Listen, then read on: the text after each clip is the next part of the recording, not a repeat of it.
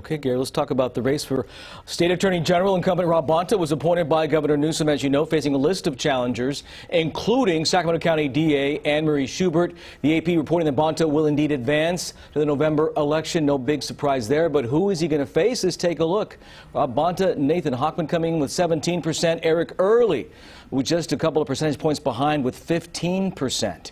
Right now as we sit, and we don't have the Anne-Marie Schubert numbers right now, or do we, guys? We'll get that for you as soon as they come up. We have CBS 13's Laura Hafley, though, standing by live in Sacramento tonight, where Anne-Marie Schubert's camp was watching the results come in tonight. Laura. Well, this campaign sign you see behind me for Anne-Marie Schubert's AG campaign will likely be taken down any second now, because DA Schubert just stepped in front of the podium moments ago to announce her supporters here that she will not be continuing on in the race for AG. In her speech, she focused primarily on crime and law enforcement, expressing her hope for California's future, that it is tough on crime moving forward, no matter who the next AG is. Now, Schubert is most well known for prosecuting major cases, including putting Joseph DeAngelo, better known as the Golden State Killer, behind bars. She's known for deciding, after Stephon Clark was killed, that the officers involved had acted lawfully, proving her devotion to the law enforcement community and to the residents of Sacramento County, who she had a message for tonight. The laws and the policies and the elected officials of this state must reflect that human toll of crime.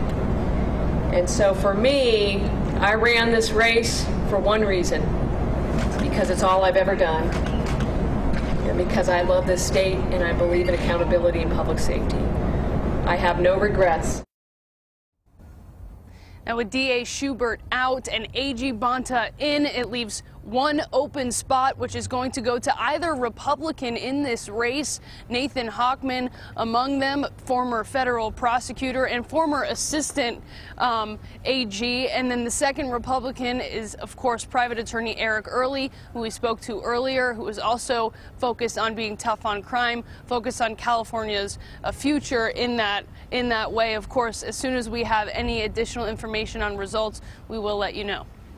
All right, Laura, thanks so much. We do want to take a closer look, though, just out of curiosity, to see how locally Sacramento County voters voted in this race for AG. You can see the breakdown here. Again, this is just Sacramento County. Rob Bonta with 51% of the vote here, Anne-Marie Schubert with 24%, Nathan Hochman with 12%. But again, as Laura said, Anne-Marie Schubert now stepping out of that race. So, Gary, you've been watching this race as well. It clearly didn't translate the local numbers statewide. The Golden State Killer case was huge for her, but the fingers just weren't long enough to reach statewide for Schubert. Well, there's that, and then, you know, I think the turning into an independent cut both ways. She tried to garner votes across the aisle, but it just looks like right now we're seeing in all of these races a very partisan tilt, right? I mean, you're either kind of for the incumbent, regardless of their party, or you're not, and that's what it looks like these races, a lot of them are shaping up for, including the AG's race. And it's very tight to see who Bonta is going to face, and we'll be tracking that as the numbers narrow throughout the night. Gary, thank you.